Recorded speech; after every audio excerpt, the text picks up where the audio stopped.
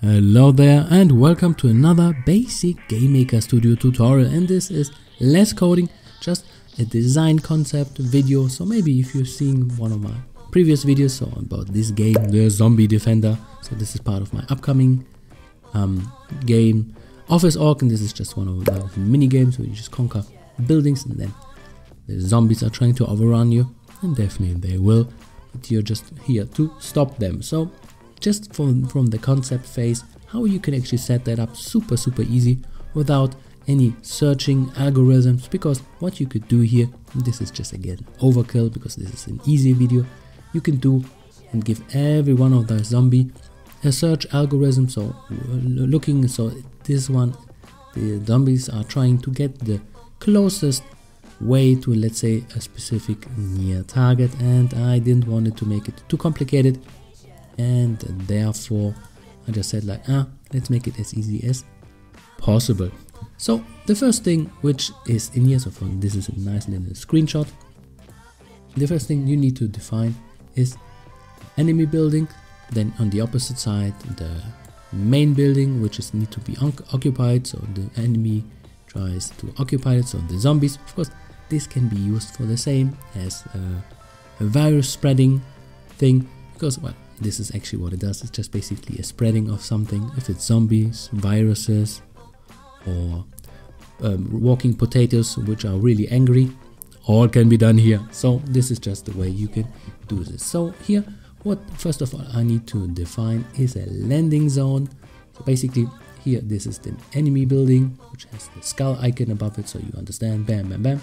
Then we define a zone here, so zombies are being spawned, and there I just have a timer, and once the timer runs down, hey, create those zombies, and then I need to give them some direction.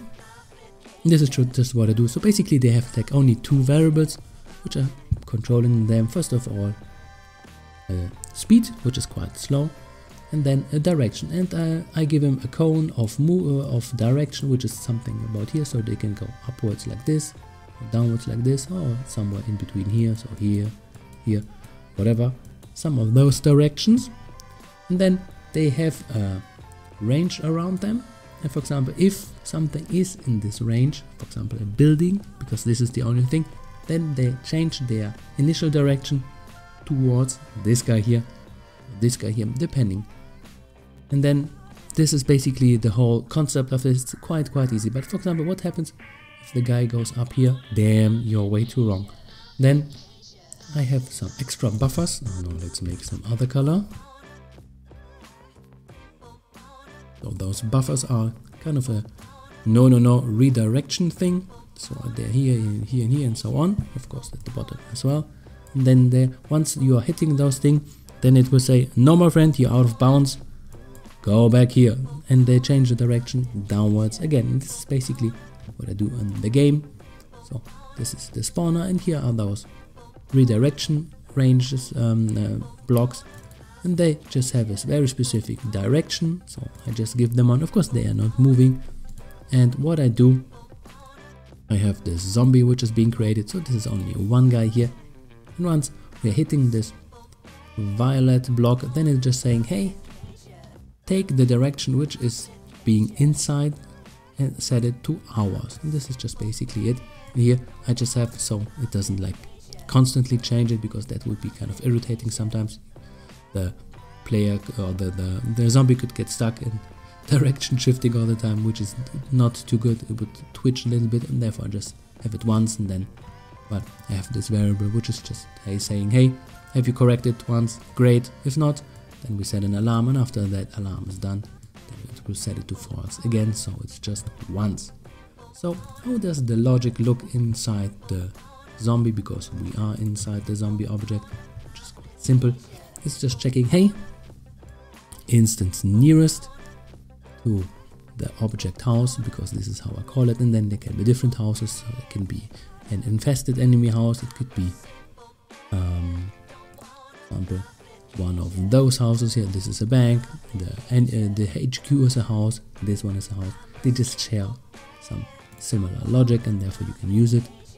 And then just checking, hey, if the building is not infested, for example infested just means lots of zombies have come in, And then once they come in, then they kind of destroy the HP of the building. So this is the easiest method I could conjure up.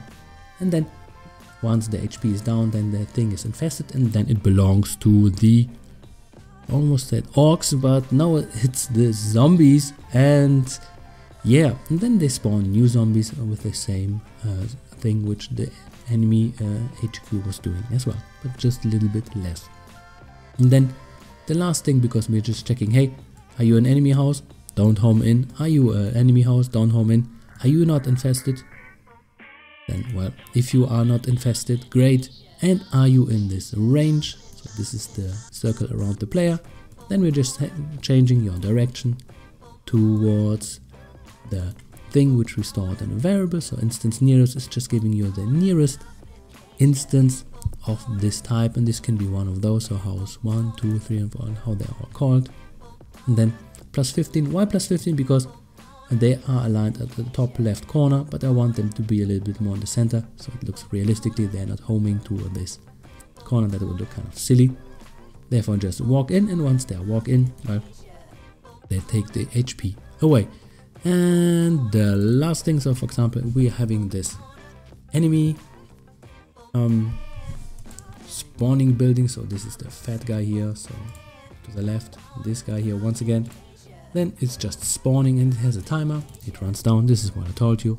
Then, because I want the spawn timer every time to refresh, so for example, once it runs down, recreate a zombie, and because I want it to keep up a little bit of pressure, therefore I just have increase spawn rate. So I'm just taking from the original spawn time, which is 800, of course, and it's a little bit higher at the beginning. I just wanted to make it a little bit more interesting.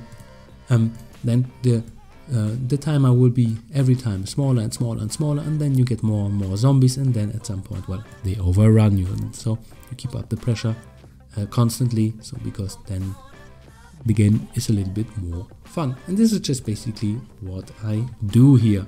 So we can actually start it again.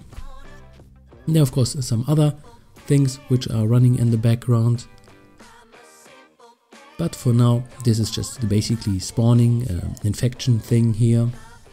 And well, for example, we can actually have some money here. We can actually take over one of those buildings. Let's take the fat one over here. Come on.